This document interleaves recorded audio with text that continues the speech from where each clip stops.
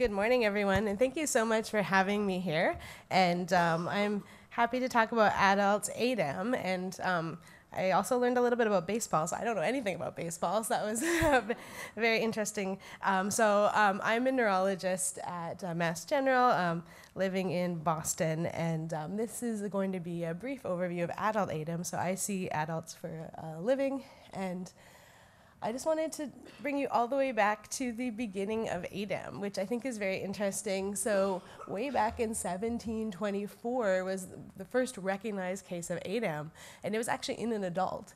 So this was somebody's thesis in the Netherlands, in Leiden, and he described a 44-year-old woman with severe headaches, inflammation of the eyes, very interesting deceptive and inconsistent impressions, which we understand today to be hallucinations, disrupted separations or blurred vision, convulsions or seizures, jumping of the tendons, which is clonus, so when you take the reflexes, a jumping of the muscle tendons, and then very great weakness, and then unfortunately the very first patient described actually died of ADEM. And so that leads to the question, what is ADEM? So ADEM has been recognized for several centuries now, but it was described post-measles, described after several infections that have come over time. And only in 1962 was there an autoimmune hypothesis. And that really ushered in a new era for ADEM treatment and sort of understanding ADEM in a very different way. And all the epidemiology that we have is really from children. So we don't have very good adult ADEM data because to date, as Dr. Gorman said, all the criteria have only been proposed for children. So we don't have criteria for adults.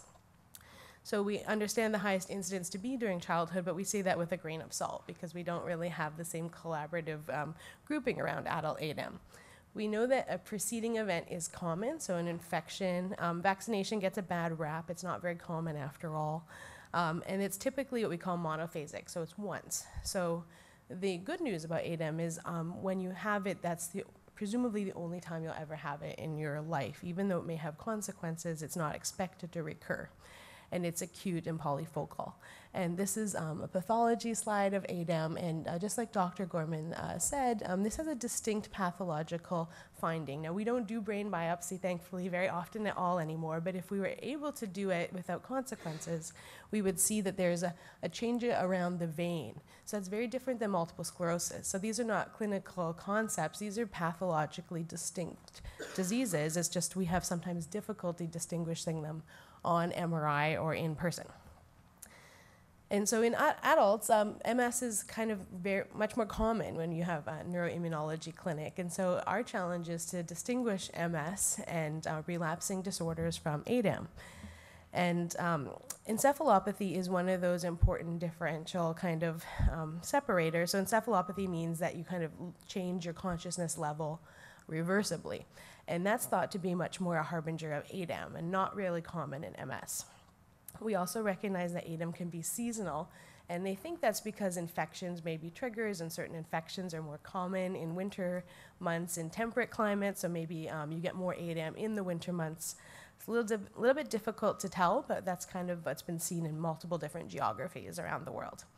And now, with the new discovery of MOG antibody, which you'll hear more about soon, some cases of ADEM actually have a particular antibody, but most cases we don't have any biomarker whatsoever. So recovery occurs in most people, 80%, but there's a small fraction of people who die from ADEM. And there are more than 9 cohorts that report more than 50 cases. So this is still a rare disorder, but when you gather them together, you can only get 9 cohorts in the entire world literature where more than 50 people have been studied. And I wanted to show you 2 very brief sort of vignettes to show you how it can be difficult in real life to separate what's going on. And so we did a large retrospective study, and these are 2 cases from it, and I'll just show you. These are 2 cases which have similarities but turned out to be different diagnoses. So this is an MRI and axial flare of a 53-year-old man, and this is at the time of onset, and he had weakness, nausea, vomiting, and confusion, or encephalopathy, after a nonspecific infection. And this was his MRI, one sort of slice of the MRI, and after 5 years, nothing additional happened, and that was considered ADEM. A separate patient, 48-year-old woman, had almost exactly the same clinical onset. So gait problems, nausea, vomiting, and confusion. But within just 1 year of follow-up, relapsing disease occurred, and that was diagnosed as multiple sclerosis.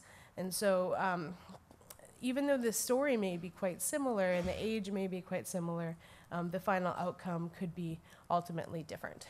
So as sort of an epidemiologist as well, I can tell you there's some controversies and difficulties in the ADEM world, and it gets harder sometimes with adults because MS is much more prevalent. So there's no biomarker, which is one of the really the next steps for ADEM. There are therapeutic implications of being correct and being incorrect. So if you have MS, there are approximately 15 FDA-approved drugs on the market. But if you have ADEM, we don't have even a randomized control trial yet to tell you what the right thing to do is. And of course, we should always be vigilant for aquaporin 4 and MOG antibodies. Now, there is something called multiphasic ADEM, potentially, where ADEM can recur, but it's quite rare, and so that's also a controversy. As I just mentioned, there is not one way to treat people with ADEM. So there may be different approaches by different experts. I think everybody's familiar with that. And so you can get two people who are leading experts in the field and come up with different treatment plans. And that can be challenging, particularly for patients. Usually we recommend oral or IV steroids, but the dose and the duration are unclear. There are off-label therapies. By definition, everything is off FDA label. Plasma exchange, IVIG, and rituximab are used, and there's no indication right now for the MS drugs. There is a fraction of ADEM patients that go entirely without any medical treatment, and it's not clear if they do worse. So some folks actually go without any of the medications available. So this is a paper. I'll just give you a brief sort of snapshot of it if you're interested. We have, it was published a couple years back. I'm happy to give you a copy of it. And this is a collaborative effort among 4 centers. So the Boston centers, also University of Pennsylvania, Johns Hopkins University, and Washington University. These are all referral centers for neuroimmunological conditions. And of all the cohorts I mentioned before, we really don't have a US cohort. And so that was kind of a surprise. So a lot of the really good work has come out of Europe and Canada, but we wanted to see what's going on right back in the US. And we wanted to compare pediatric and adult onset ADEM. So we know adult onset ADEM exists, but we don't know very much about it. So as I mentioned, for academic hospitals, we went back using billing coding, which is basically a ICD-9, or International Classification of Disease. ADEM is a distinct diagnosis, and so we end up retrospectively going back. And we went back about approximately 20 years at each center. And our criteria were that the physician at the time had to have thought this was ADEM. So we did not predicate that you had to have encephalopathy or not. It's just the clinician at the time had to believe that this was ADEM and treated that patient as though he or she had ADEM. And that had to be true all the way up until the time of discharge from the hospital. You could revise the diagnosis during the hospitalization, and if a different diagnosis ensued, then that person was not in our study. So they had to be, for all intents and purposes, ADEM. So this is our study. So actually, only half of the people of the ADEM diagnoses were children. So we do see adult ADEM, it's real. And approximately half were male. The average age and the median age in this group was about 16.5 years old, and we were able to follow people retrospectively for a median of 2 years. So some people were followed for up to like 18 years, but some people were followed less than even 1 year. So the average kind of follow-up is 2 years.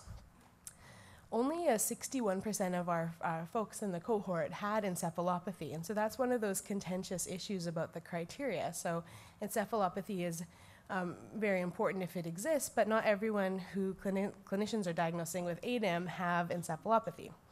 40% had fevers, some people have headache, and 36% had ataxia. We also looked at the imaging, and we did a separate paper on the imaging. And I can tell you, some of these imaging characteristics look a little bit like MS, and some of them look totally distinct. So only 40% had spinal cord involvement. However, not everyone even had a spinal cord image. Some of the other things are on cerebral spinal fluid. So one note is oligoclonal bands are thought to be unusual in ADEM. I just mentioned this because I think it's interesting, and when you have a large group of centers reporting, it's a little easier to tell the world what actually happened among people who were diagnosed with ADEM. So not everybody had ADEM, actually. 17 people had something that was different than ADEM with the benefit of retrospection. A couple of people had lymphoma, other people had other autoimmune conditions like lupus, some very rare conditions like SUSAC. A couple of actually a significant fraction ended up having NMOSD, and then some people had MS. So there are also a couple of other things of note, Lyme disease, rabies, and some tumors. So just keeping one's eyes open as a clinician is extremely important, and that just sort of illustrates that. We wanted to look how likely are folks to relapse over time. So the x-axis or the bottom is the number of years we're following. Basically, the number of people who had a relapsing condition of any sort was about a quarter of everyone in the study. And most people who are going to have a relapsing condition did so in about 2 years. So of people who presented with relapsing disease, ataxia was more common. The things that we consider as like fever, meningitis, those were more likely to associate with a one-time ADEM presentation. And since I was asked to talk about adults versus children, I'll just give you, there's a lot of data here, but I'll just tell you that both adults and children did really well, but children do even better than adults. So that's 95% of children did well, and we defined that by a certain functional outcome. We also looked at different other presenting features to see if we could tell them apart. Children are more likely to have encephalopathy. Some of the things may be difficult to test, like sensory abnormalities. We may get a better history from adults than kids because they just can't tell us sometimes their symptoms. So on this, I'm just comparing side by side. There's no difference in relapse, but I'm going to show you a composite analysis. Females are more likely to relapse. So I'll just mention that briefly. And people who have no encephalopathy are more likely to relapse. So taken together, if you are younger, if you're female, and if you don't have encephalopathy, you're more likely to relapse in the long term. Now, this is not set in stone. You could have all these risk factors and you may never relapse, but we're just trying to tease out in finally a large data set, what are the real risk factors in ADEM for future disease activity. I can tell you in our cohort, we had a lot of different treatments, but these were the main ones. IV steroids were kind of the standard, and some folks got IVIG and plasma exchange. But importantly, 10% got no treatment whatsoever. So these are kind of the findings. Relapsing disease is relatively common, so about a quarter of our patients did have a relapse. Sometimes the diagnosis was revised, many times it wasn't. Competing diagnoses are not uncommon, so everyone has to really be paying attention, not just at the time of diagnosis, but also in the longer term for the type of disease and continuing to think about who's in front of them. There are differences between adults and kids, and a subset of features may be helpful for making prognostication. I'll just tell you that it's difficult to do a study like this because this is a rare condition. We think that these hospitals are tracking more difficult, more serious cases. When people were seeing the patients, they didn't know, 10 years ago they were going to end up in a study, so everyone was doing what their best judgment was. And there were no, at the time that some of these cases were collected, we didn't have the aquaporin 4 antibody or the MOG antibody in place. So now we have those, so future studies will be even better. And just to kind of close off, I'll just give you this one other kind of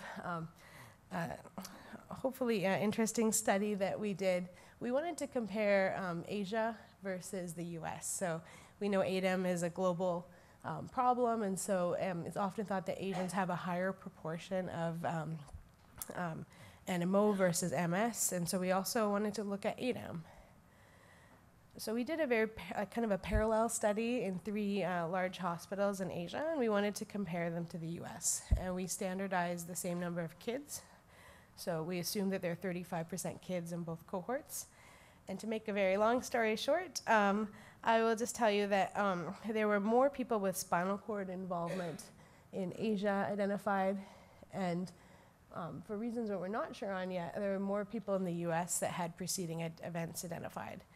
So one hypothesis is that maybe ADEM is really a first presentation of NMO in Asian populations, at least sometimes, and more likely a first presentation of MS in some Caucasian populations. And so there could be genetic differences to the susceptibility to spinal cord involvement that's totally unexplored right now, but very interesting. So they're both host and infectious and other factors that we're still understanding. So they may differ depending on what infection you got or where you are or what your genetics already are. And this just tells you no matter where you are, your risk of a relapse is the same if you're in Asia or if you're in the US. So the clinicians are thinking similarly and the disease is behaving similarly across hemispheres. So to conclude, risk of relapsing disease is similar across geographical settings. I would argue we need age-specific guidelines. So the International Pediatric Study Group has done a very good job of coming up for criteria for children. The adult folks need to get on board and do the same. We need to have criteria for adult ADEM, otherwise we'll never really be able to do large-scale epidemiological studies, never have the same definition for ADEM for trials, and we need continuing biomarker development. I would argue we need a registry for ADEM. We don't collect them as a group of clinicians or scientists, but that would be really helpful for the future. And some questions about emerging therapies are also relevant to ADEM, and they need to be tried. So with that, I'll thank you. I'll recognize one of the graduate students who helped perform this work and all the collaborators across many different hospitals to make the data come together. So thank you very much.